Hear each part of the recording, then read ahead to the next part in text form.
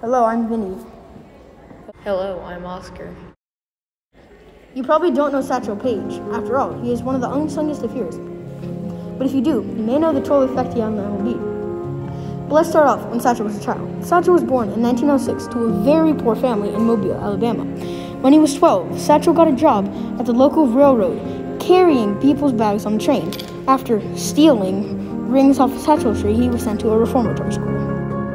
And that's where he got a chance to start playing baseball. His coach, Tom O'Neill, saw his potential and was quoted saying that his arm would be the tool that brought him fame and fortune.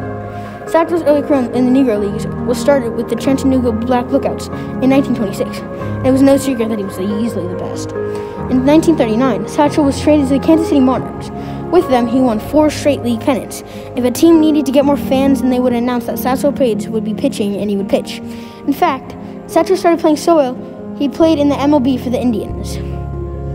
To truly see how good Satchel was, his owner, Bill Veck, put a cigarette on the ground as a mini home plate. Satchel threw 5 pitches and only one didn't fly directly over the cigarette. Satchel got the job.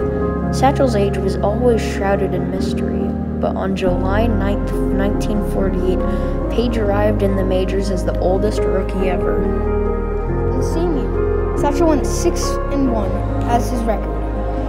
He had a 2.48 ERA, or earned run average, and he helped the Cleveland Indians win a World Series. In 1951, Veek and Satchel reunited on the St. Louis Browns.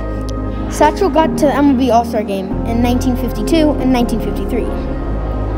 When Satchel was 59, he pitched his last game in 1965. He pitched a 3-inning shutout for the Kansas City Athletics, and he was the oldest player to pitch in baseball history.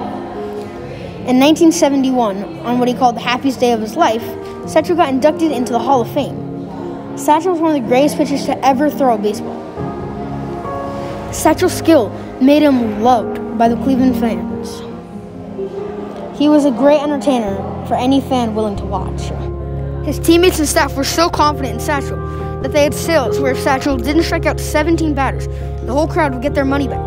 Nowadays, it's widely considered for a pitcher to have a great game if they strike out 10 batters, and Satchel would have a bad day if he strikes out below 17 batters. That's how incredible Paige was. His contribution to the MLB opened a gateway that allowed African Americans to reach great fame and fortune in the MLB. On February 9, 1971, Commissioner Bobby Cohen announced that Satchel